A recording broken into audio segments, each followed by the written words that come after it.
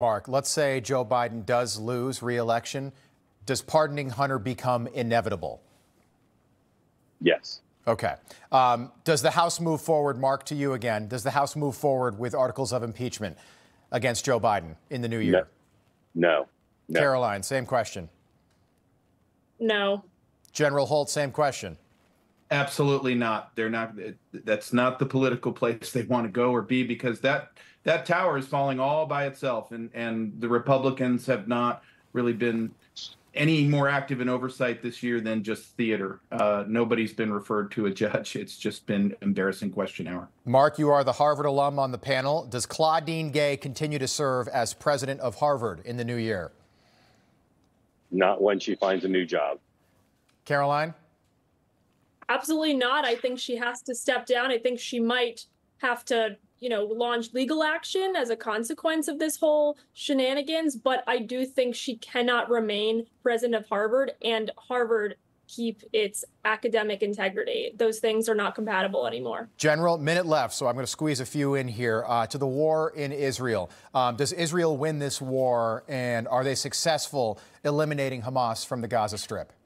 They absolutely will be. There's no question that they're militarily on the right track to do that. It'll come down to political resolve and Netanyahu resisting the political pressure he's under internationally. General, is Benjamin Netanyahu prime minister in Israel in 2025? Thin chance of that happening. I think we're going to go back to October 7th, and we're going to learn a whole lot of things. But people in Israel, as opposed to our nation, will be held accountable for lapses in leadership. Mark? Do Republicans take control of the Senate? Do they keep the House?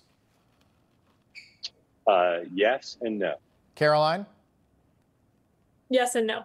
Who wins the election? All three of you. Will start with Caroline Downey. I think who wins the election? Probably, honestly, maybe Trump. Mark Halperin. Mark, oh, don't do that. Don't play coy with me. His volume went out at the worst time. It's out again. See, he has to do this. General, Mark's going to correct his volume. Why don't you give us your response, and then we'll get the final response. This is America. To this I'll segment. vote for Mark, too. It's President Trump. Okay. Mark Halperin, who wins the 2024 presidential election? The American people. Are you not going to give me an answer on this? No, I'm not going to give you Mark, an answer. this is a prediction segment. You have to make a prediction. This is what you've done for 25 years. You were the former political director at ABC News under Peter Jennings. You worked at MSNBC for more than a decade. You know this stuff better than most people. You've covered and followed political elections going back to George H.W. Bush. How do you feel right now, 10 and a half months out? Who is going to win the election? Give me a name. Give me a name, Mark. I technically never worked at MSNBC. My head says Trump. My gut says Biden. Head says Trump. Gut says Biden.